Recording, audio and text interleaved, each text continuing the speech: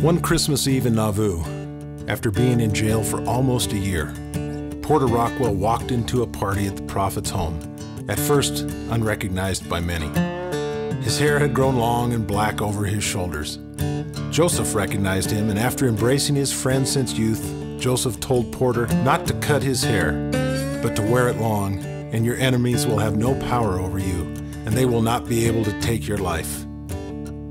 Porter's dedication as protector of the prophet became his calling.